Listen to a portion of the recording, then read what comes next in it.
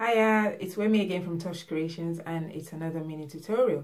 Today I'm going to be showing you how you can make your very own sock cupcake using, ta-da, baby socks. Fluffy ones, cotton ones, how cute are those? And of course we're going to need a cupcake case.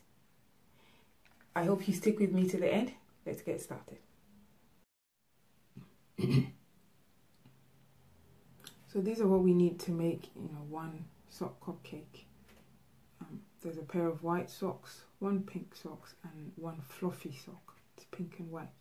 Now, just to say that I wouldn't advise making just one cupcake unless you're going to use complete pairs of socks, because even though these white ones are matched, you can see that these two are not matched, and you wouldn't want to give someone a gift that really, in effect, it's a bit useless for them, because the baby wouldn't be able. They'd be able to wear this socks because they matched, but these two they wouldn't have any use for them. So really, I would make two cupcakes, because then you could use the matching pairs to these two, or alternatively use the same kind of socks. But then to get the kind of look that we're going for, it's best to alternate the socks like we've done here. So just a little disclaimer there. So yeah, we have the socks, we have regular cupcake case, just the kind that you'd use to bake. I have a ribbon rose here. We're going to use that to decorate our cupcake at the end. I have a little elastic band here, and then there's a glue dot. Hope you can see that clearly. But trust me, yeah, there's a piece of glue dot on there. So let's get started with making the sock cupcake. Now there are different techniques that I use when I'm making the sock cupcakes, but the easiest one, it's nothing complicated. Anyone can do it. And also because I don't want to damage the socks, this is my most frequently used technique, because you don't want to stretch the socks and the baby's not able to use it.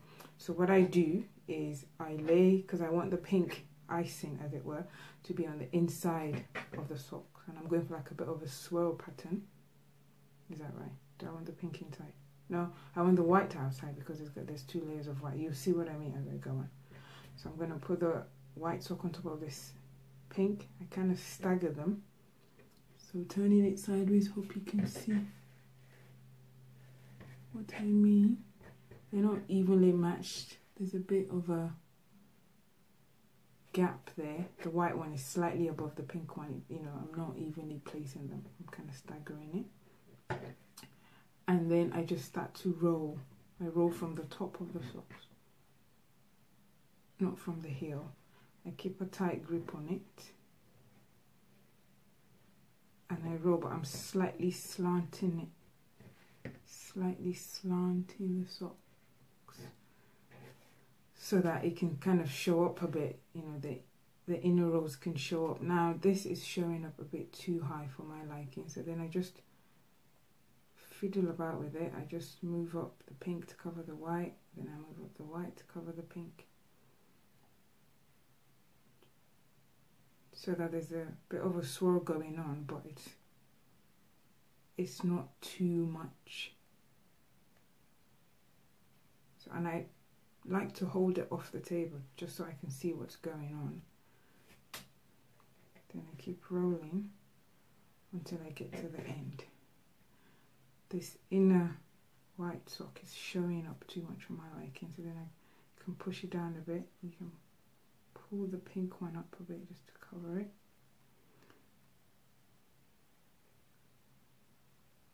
Hope you can see what I'm doing.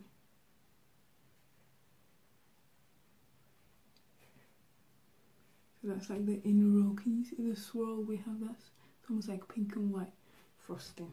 Okay, then I take the other white sock.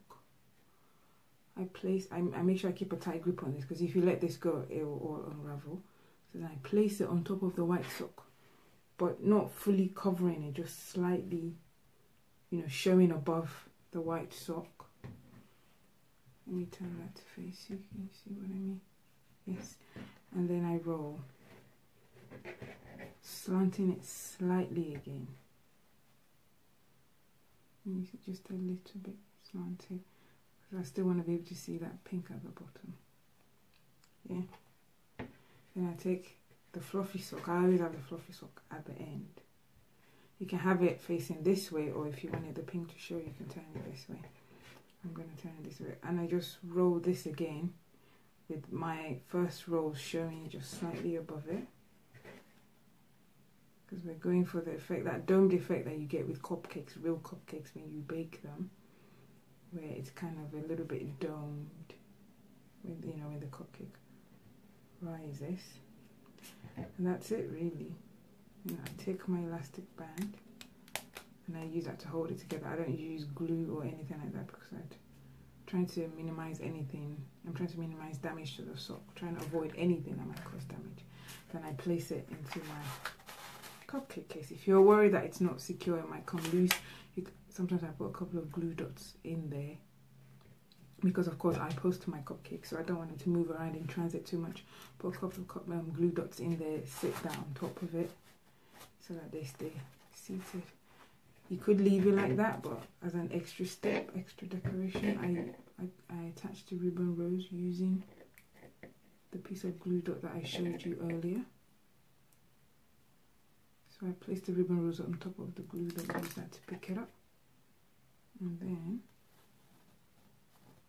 voila, one sock cupcake.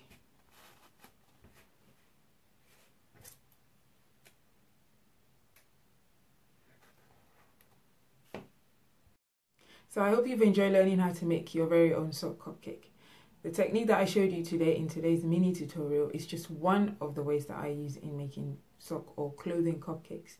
I run a one-to-one cupcake class where I teach you, or more than one way, where I teach you different techniques in making sock cupcakes, how to make them realistic looking, how you can present them in a bakery box, how you decorate them. I give you tips, you ask me all your questions. If you would like to know more, I would love to hear from you. You can leave a comment beneath this video, or you can send me an email at hello@toshcreations.co.uk, or you can visit my website at www.toshcreations.com. I would love to hear from you, and I will see you in the next tutorial. Bye.